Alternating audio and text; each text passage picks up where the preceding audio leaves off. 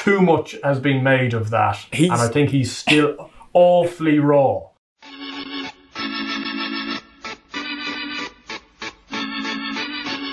Welcome back to the Let's Talk Racing YouTube channel in association with Racing TV. A good weekend of racing to reflect on. We're not going to go into as much detail as we did last week. We did see your comments. We're going to try and fly through the review and put more focus on this weekend. Racing back at Cheltenham. It's never a chore. Never ever a chore, is it? No, not in the slightest. And people sometimes go, oh, well, the racing, if you put it at another track, would you really be hopping up and down about it? But it's not at another track. It's at Cheltenham. And this is the first, I'm actually going to be tinged with sadness watching Cheltenham this weekend, because it's going to be the first time this year at Cheltenham that I'm not going to be there.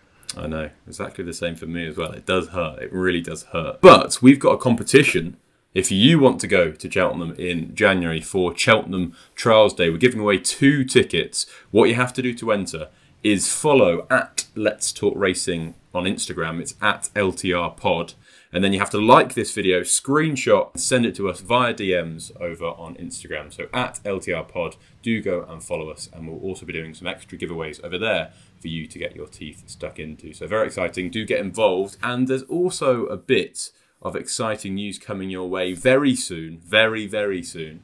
And I think we're both looking forward to sharing that.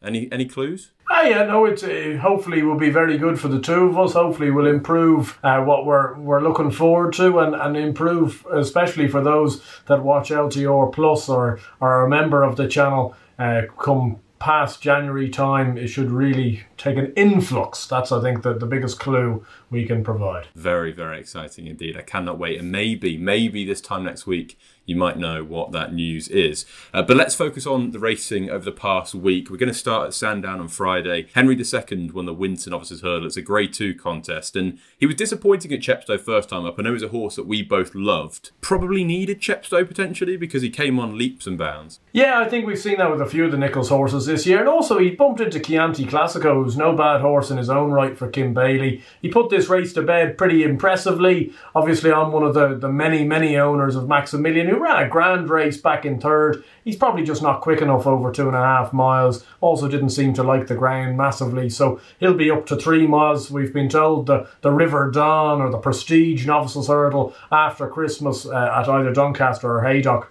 will be next on the agenda for him. Winner's good though. I don't think we'll see the best of him until next year, and he tackles the fence though. He'll struggle to win a Grade 1 Novice Hurdle this year, but like I say, I think he could be a Grade 1 chaser next season. Moving on to Saturday at Sandown, we had Authorised Speed, who won the 2-mile Novice Hurdle very impressively. It looks like he's going to follow the Connie Hill path and go to the Tolworth next. And he's one of those horses that just looks to have so much ability, although there was a hairy moment jumping the last. Yeah, very much so. A horse riddled with ability, and he's the type of horse that could win a Tolworth Hurdle. You wouldn't know who's going to turn up in that type of race.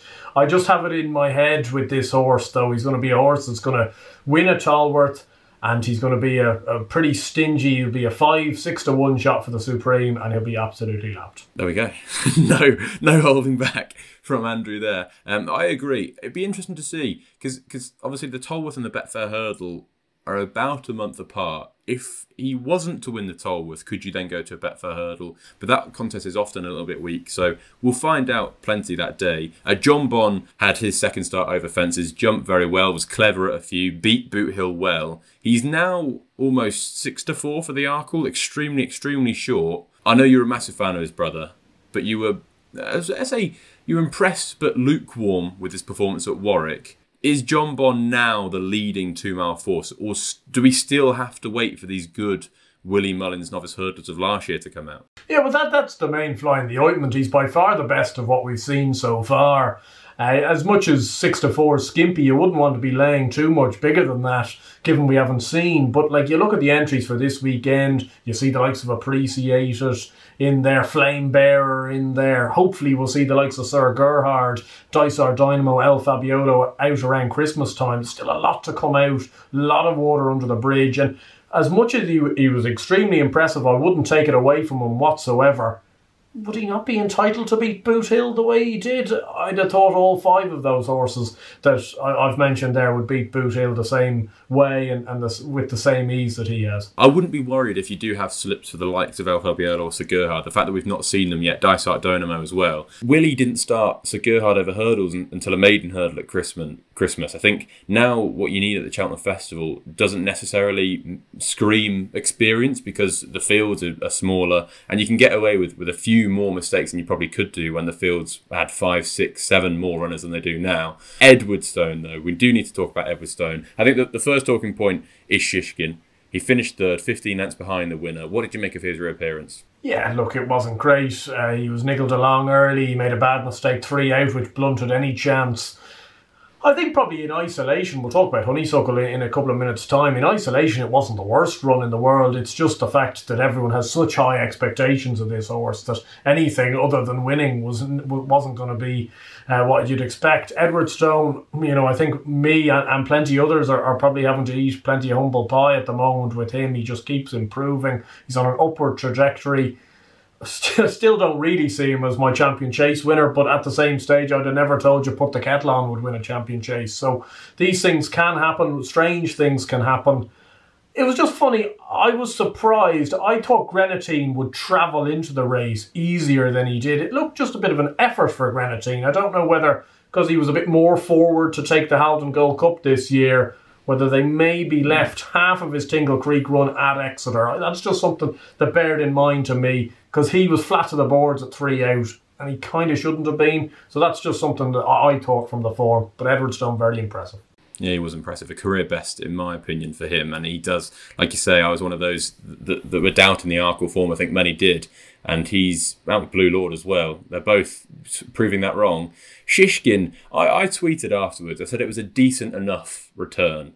And I think people may have taken that the wrong way. In my head, reading Nicky Henderson's comments before, I didn't get the impression that he thought he had Shishkin back to his very best. Like the complications that he had after Cheltenham, I think he said there was 5 or 6 spots across his body which he was lame and he had issues with. I just thought it was unrealistic that a horse like that would come back and put in a 170 plus performance over fences, especially over a sharp. It's not really 2 miles at Sandown, it's just short of 2 miles, so that probably wouldn't play to his strengths anyway. So I'm not sure. I think he's going to be better up in trip. I think he may have lost that spark over 2 miles, but I do think plenty of ability remains. He finished third. He beat some very good horses despite being beaten by Grenadine and Edwardstone. And he's not as good as he was, but I don't think in the context it was an absolutely dreadful run. Like some of the comments on Twitter were suggesting that he'd just be retired there on the spot. It's ridiculous. A horse has finished third in a Grade 1 over 2 miles. He was beaten 15 lengths by an Arkle winner. He was beaten 8 lengths by Grenadine, who had a prep run, had won very well, looked like he stepped up from last year as well. Like I know on Shishkin's best form, you'd expect him to be beating these horses, but he's had so many issues, you've got to give him the slack, and I didn't think it was the worst run in the world. I would like to see him step up a trip. Ascot Chase over 2 miles and 5, and then maybe skip Cheltenham, go to Aintree for the Melling, or if you're going to run him before the Ascot Chase, I'm not sure where you would, you aim at the Ryanair at Cheltenham, but I just don't think he's a 2-miler anymore. I don't think he's got the speed, and I don't think he jumps accurately enough to compete over that distance anymore. Anyway, moving on to Ferryhouse on Saturday, we had Facile Vega making his hurdling debut, and just these horses, we had Constitution Hill not long ago, Facile Vega, watching these young horses that are just filled with excitement, absolutely ripping it up. I know it was just a maiden hurdle, I know the times weren't special, but he couldn't have done it any easier. He bolt out in front, and he won in a canter. He just looks special horse. Yeah, he does. It was partially and mainly the reason me and Dad went down on Saturday as well to Ferryhouse was to see him. We've been very lucky because we were at Leopardstown the 2 times he ran. We were at Cheltenham, so we've seen him 4 out of 5 times he's run. And you just gotta you gotta lap these horses in when you can go to see them. I know some of the stopwatch doommonger brigade out there were giving out that his time was slow and stuff like that. It means absolutely nothing. He won in an absolute common canter, and I think Ruby Walsh always goes on an awful lot when he's talking on some of these programmes, but how long it took for these horses to stop after the finish line. This horse, Paul Townend, nearly had an accident because he almost jumped the first hurdle on the circuit. Again, he couldn't get him to stop. Other horses were already in there having their showers by the time Facile Vega was even close to the parade ring again. So it just goes to show it's not always just on the clock. This horse had bagloads in hand, and I suspect you'll find in time at their certain grade, like the Elliott horses that come second and fourth, they'll win plenty of races, so it won't end up being too bad. And people saying he's very short at even money 5-4 for the Supreme. Well, what price do you want to lay him? Because I'll take a bigger price if you want to lay him. Because I know I'm not going to barge in at that price, but at the same stage, it just seems to be a blanket statement these days to say, oh, that horse is too short. Well, what are you laying? Are you going to lay 5-2? I certainly wouldn't want to. I don't know. I just think he's an absolutely freak. I really do. I think him and Constitution Hill are two very, very exciting horses. And could you imagine a 2024 champion hurdle? I know they've talked about chasing with Facile Vega. But could you imagine a 2024 champion hurdle with Constitution Hill and Facile Vega? That is just the stuff of dreams. Joy Machan also won the other division of that 2-mile maiden hurdle. Your thoughts? Yeah, look, a good performance. It was a pretty decent race. Goodland went early, which was a bit of a shame. He's a tough horse. He'll always be a bit better than you think he is because he is tough. I don't know where they would go with him. Probably a few graded races, and if he's not up to that, maybe a crank at a Martin Pipe or something like that. He's a pretty useful animal. Lossymouth won the Grade 3 juvenile hurdle, and she was the big talking point going into it. I think she was the one with the reputation. The floods of anti-post punters were backing her for the Triumph already. I think she was 8-1 for the Triumph hurdle when she jumped off in the Grade 3 at Ferryhouse on Sunday. Strange that Paul Townend didn't choose to ride her. I think he rode Zarek the Brave. Obviously, he had to run. He rode him that day, so you could semi-understand it. But I just went with the hype around Lossymouth and the connections, I maybe thought they would pick her. Triumph price, is it fair? I think roughly around 4-1, 3-1. Yeah, I think it's pretty fair, to be honest. It reminded me an awful lot, obviously same silks, but it reminded me of Vauban and Phil Dore last year at the Dublin Racing Festival. And yet again, I was stung by backing the form horse in Zarek the Brave. I just thought, Townend on it, he's won by 15 lengths. There's an awful lot to like about this horse, and he was put in his place. Lossymouth came down the outside, was 3 or 4 wide all the way. Couldn't have been convenient, but at the same stage, he still had bagloads in hand. And I know, juvenile fillies don't have a great record in the Triumph. I think they've only won one of the last 20 renewals, which is something to bear in mind.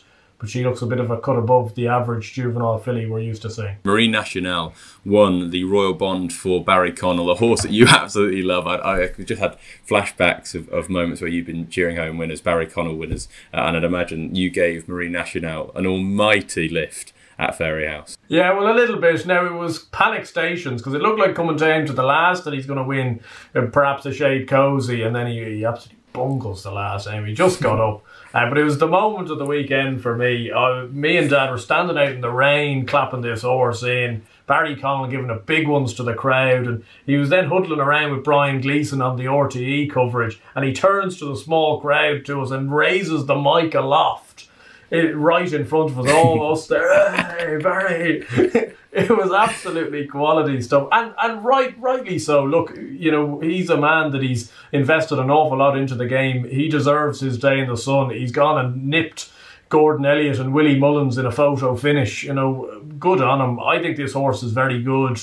I think he's going to be underplayed because it's Barry Connell, and that's just going to constantly be a theme with this. But I think if the front two were reversed, and if Irish Point had won and done Marine Nationale the way that Marine Nationale's done Irish Point, with exactly what's happened, everyone would be going up in arms about this Irish Point being a fantastic horse. Now, he's run a very good race in his own right, but everything went wrong for Marine Nationale. The ground went against him. He got hampered by the rags halfway down the back. He's missed the last, and he has still won. I think he's a quality operator. Obviously, everyone will point now to the Supreme Novice Hurdle. Do you see that as his ultimate target? I know Barry has said that, but do you see him as an out-and-out two-miler? Yeah, I think so. He's a speedy horse. He wants a bit of nicer ground. Look, I'm not saying he's going to win a Supreme because you've got bloody Facile Vega there. I think in a normal year, you would be thinking about this horse as a very, very good chance. And he still could run into the frame in a Supreme. I'd love to see it, but you know, he is up against it. There's no getting away from that. I just think at the moment, what you will get is you'll get people trying to tell you about other Mullins horses, other Elliott horses. And in the book, this horse quite clearly is the second best in the 2 mile novice hurdle division, at minimum at the moment. There we go. Very strong on Marie Nationale. I didn't expect anything else, to be fair. And Mighty Potter, I didn't expect that performance in the Drinmore. I really didn't. He clattered a few. He jumped well in the main, but did make a few mistakes. But just the further he went, the better he was. He was not stopping, was he? What was he like after the winning post? Yeah, no, he was very good. He was very strong. He turned away Gallard de Manille very easily, as did Banbridge. I must say, I had my doubts about Mighty Potter. I think he's been very good. I can understand that, but I just haven't fallen in love with him. I thought on Sunday he was absolutely class.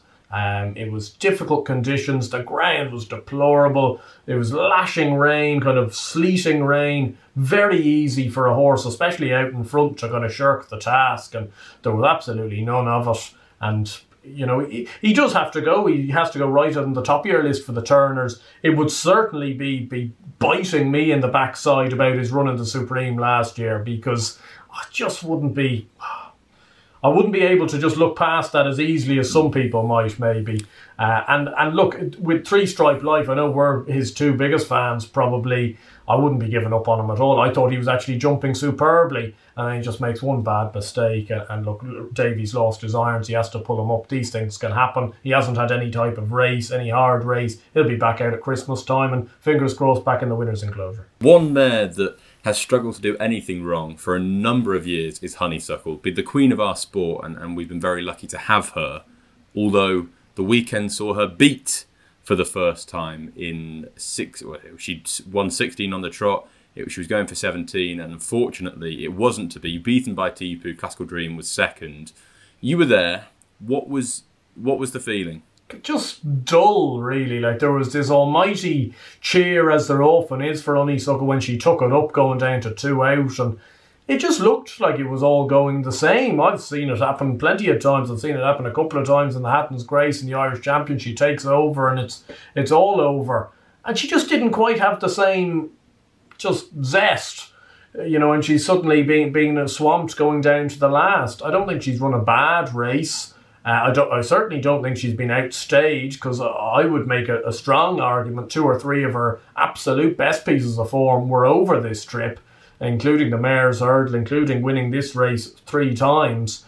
So I don't think that's an angle. It just didn't seem like she just had the juice in the legs. And maybe that's a case of maybe slightly regressing. But again, it's one of those things. Obviously, everyone wanted her to win. In isolation, was it a bad run?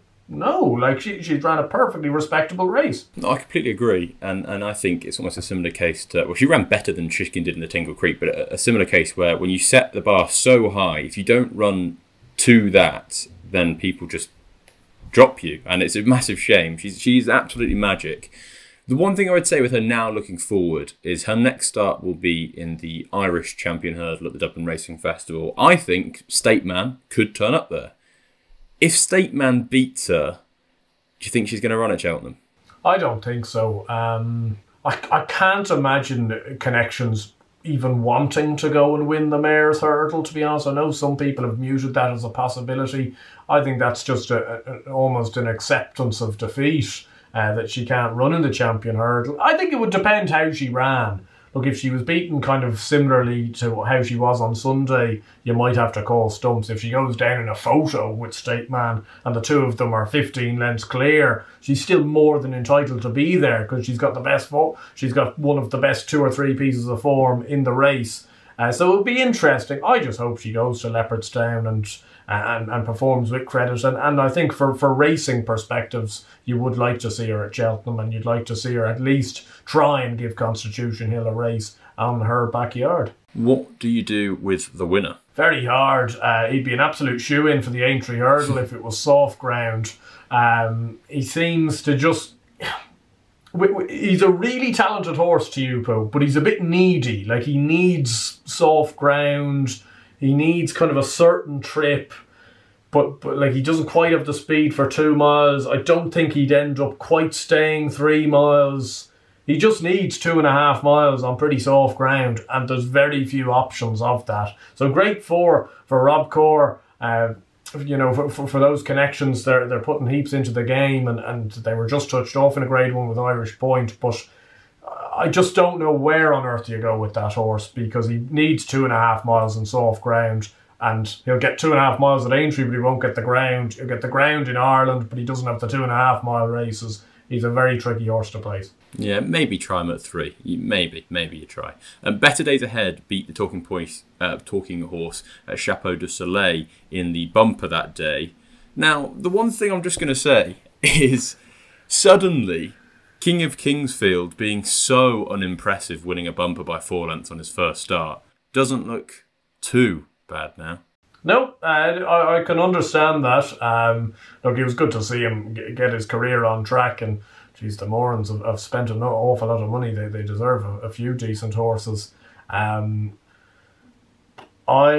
would be taking this form with an almighty grain of salt. It was an absolute farce of a race. Now, I'm not a time guru or anything like that, but I think it was 30 seconds slower than the bumper the previous day. Now, I know it was softer ground and stuff like that. The ground had gotten pretty rotten by then, but it was a farce of a race. I wouldn't give up on Chapeau de Soleil. Now, would I go and back him for a champion bumper? Certainly not. I think the winner is good, but I think there will be better bumper horses out there, certainly. Yeah, no, I think so as well. And I don't even think Better Days Ahead is the best in Elliot's Yard. I think we'll see plenty more of King of Kingsfield on his next run. I really do. But that's our review of the last week in racing. We are going to move on now to this weekend and give it a good run through. Cheltenham December meeting is here. We've got good racing on Friday, but the majority of the good stuff comes on Saturday. The feature is the December Gold Cup. Well, one of the features is the December Gold Cup. A really competitive handicap. Plenty of horses that did run in the Paddy Power turning up here. I know that you were a massive fan of Warlord at the start of the season, who ran in the Holden Gold Cup. Is a step up and trip perfect for him? Yeah, I think it is. Look, he ran deplorably in the Holden Gold Cup, to be honest. He made a bit of a mockery of me. He was very average in that. Now, I was campaigning for him to run in the Paddy Power. He's going to this race instead. I'd give him a second chance. Now, I would say it's near on last chance saloon for me in Warlord, even though he's a young horse. I'm kind of losing a bit of patience with some of these Tizard horses. But he's 8-1. I think it's a fair enough each way price. He should be suited by 2.5 miles. He's got some decent course form. That Arkle is looking slightly better than it maybe did a month ago, and he was 4th in that. So he's got an awful lot going for him. If I was to highlight a main danger, I wouldn't put anyone off having a few quid on Il Rodotto, to be honest. I thought he shaped with an awful lot of promise in the Paddy Power. Looked like a horse that maybe just blew up right at the end. And I think also the front 2 in that race are probably graded horses, so no disregard in that performance. So he'd be the main challenger. I know he's 5-1 or something like that, but Warlord and Il Rodotto against the field for me. I must admit, I looked through this race heavily, and I just kept coming down the same horses I always do. Il Rodotto being one of those, but then again, I actually think he's a 2-miler, just needs a really solid gallop. Something like the 2-mile race at Aintree would be right up his street, or even a Grand Annual. I do think a really interesting race is the International Hurdle over 2 miles. At the moment, we've got I like to move it at the head of the market at 5-4, Epatante 6-4. You'd like to think if she runs, she'll be shorter than that. Nappers Hill 3-1, First Street 6-1. I'm not sure if he runs and Epatante will, but very competitive. The two that look very likely to run will be I Like to Move It and Nappers Hill. But Epatante is the interesting one, because on her very best form, you'd like to think she'd be beating both of the newcomers in this division, I Like to Move It and Nappers Hill. But I can't really see any reason why they would enter her and not run her, because if she runs at Christmas, in the Christmas hurdle at Kempton, she's going to be beaten by Constitution Hill. So that doesn't sound like much fun. Maybe you run her here and pick up a Grade 2 prize. Yeah, potentially so. Look, I think she would have the winning in this race. She'd be odds on if she was declared for the race as well. Obviously, we don't have the benefit of that luxury at the moment, but it's an interesting one. I've kind of looked at the race more so, I suppose, on the case that she wouldn't run, just because I think it's a more interesting one to try and decipher that way. I would prefer out of the two. I must say, I prefer I Like to Move It. I thought he was electric in the Greatwood Hurdle. I wouldn't back him now. I know he's now 6-5 or 6-4, and Napper Sales 3-1. I wouldn't back him at that price. I think he'll drift. There'll be money for the Nichols horse, but I think he's a good horse. He's a good horse around Cheltenham. He's won there plenty of times, and he's just a horse that constantly gets the job done. He's maybe not the most spectacular horse in the world, but he keeps getting the job done, keeps putting ones by his name, and there's an awful lot to be said for that. The Albert Bartlett Trial is the other big race that day. McConnell's got one in there, Grand Soir. Is that where you're going to be going? Yeah, I'm just not sure whether he's going to run or not. He's entered in this race, and he's entered in a graded race at Cork on Sunday. Now, I think the ground at Cork could be deplorable, so he may come here for a bit of nicer ground. He's an interesting horse. He's a slow horse. McConnell's slow horse, is that not your absolute bread and butter? It is my absolute bread and butter, but I've got my fingers burnt a few times now, Josh. I'm being a little bit more circumspect, because if I put this horse up, then I'm just being put down as the man that puts up every McConnell horse. I'm being put down as the owner of Bardenstown Lad. I actually owned, trained and rode Bardenstown Lad at Cheltenham last month, hence why he ran so poorly. So I've just got to be more circumspect. I think he's got a very good chance of staying 3 miles. I know that we've all been caught was an eye catcher at the November meeting, but I think too much has been made of that, and I think he's still awfully raw. As much as I agree with that, I was hoping you wouldn't band him in the same as like Fakira, that race over in Ireland where you stay on in the Nathaniel Lacey. Like, he's not that. He's better than that. No, I'm saying he's better than that, but I'm just saying a 3 mile race around Cheltenham for your second run under rules is a tough assignment, and he looked like he didn't have a clue at the November meeting. And I just wouldn't be piling in at a very short price. Yeah, well, I didn't have a clue either. But I just wouldn't be piling in at a short price on him. I think a lot has been made. And it's a bit like, he reminds me, he's a much better horse before you start crabbing me, but he reminds me of when they kept running under supervision in novice chases here last year. And the horse just wasn't ready to run over fences at Cheltenham, but they just constantly kept doing it.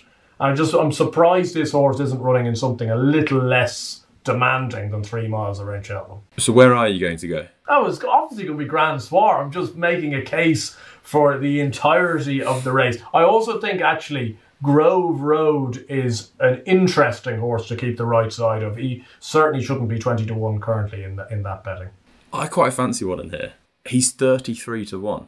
I can't quite work it out. It's Lucinda Russell's The Legislator, right? And let me just make the case. Now, I understand that a 2.5 mile novice race at Hexham compared to 3 miles in a graded contest at Cheltenham are two polar opposites of the racing spectrum. But he was an expensive purchase, cost €170,000, and to be honest, that's kind of working out. I think that looks a reasonable buy. His point-to-point win is working out very well. He had Snake rolling behind, Bluefin Will Do, the exciting Jigginstown Gordon Elliott horse that could be lined up for a Cheltenham handicap, and then also Thomas Moore finished 5th in that point-to-point, who's 100-30 for this, 33-1. I think he looks like he's going to run. Derek Fox is booked. I think he screamed a 3 miler, and he could be one just sneaking under the radar. And if he was maybe more fancy connections, he would be shorter. And I think he will run. And if he does run, I think he'd be very interesting. Obviously, the downside is there's currently 8 entered. I'd imagine 1 or 2 will come out. So the each way money isn't going to be fantastic. You can have 1 or 2 places, but 33s now. If he can get 3 places before the decks, I think the Legislator could be underlooked. What are you smirking? Come on. I'm just smirking because I was making a case for Maximilian last week to you. We were just chatting away for the Sandown race, and you pretty much told me under no uncertain terms that the Northern horses aren't worth toffee in these races down south. And here you are putting up a Lucinda Russell horse. Like, you're going against, you're finally listening to the man that came up to us in the rotunda the night before Cheltenham and told us that Lucinda Russell was the absolute queen of racing and Corrick Rambler would win by a street. Did we back the horse? No, we didn't. No, it's true. I just think with him, And with Lucinda Russell's at the moment, she's had an awful lot of money pumped in, and she is buying these expensive point-to-pointers. Like, she's having multiple 200 granders in the yard, multiple 150 plus, and at some point they are going to click. And I think the fact that they've gone from Hexham to Cheltenham, I think, is eye-catching, and I don't think they're doing it for a day out and could run into the places. So the Legislator 33-1. Worth a little poke. Then we move on to Doncaster, and they've got a Grade 2 Summit Juvenile Hurdle won by Peace & Co back in the day. That was one of the horses that really got me into racing. Beat Starkitect that day. What? Go back and watch that. Go back and watch that right now if you've never seen it. It's something else. Anyway, Nusret is likely to run here for Joseph O'Brien. Script writer, could he go here? Could he go to Cheltenham? Do you think that the Isaac Manure horse is very smart? I was at Punchestown the day he won his maiden hurdle, and he looked smart. There was an awful lot of money for him beforehand. It's just going to be interesting. It's going to be the first kind of, I suppose, combinement of some of the juvenile form lines for this year, which are just always a little bit interesting. We saw last year with Pied Piper went over, won a race around Cheltenham. Fakir Duderies won a race around Cheltenham a number of years ago. So Joseph's done it before with that type of horse, and I think he's just getting a guide how good this horse is. Interesting with Scriptwriter. I think Scriptwriter and Caprican are in both of the Cheltenham and Doncaster races. I'd say Milton Harris will run one and one in one.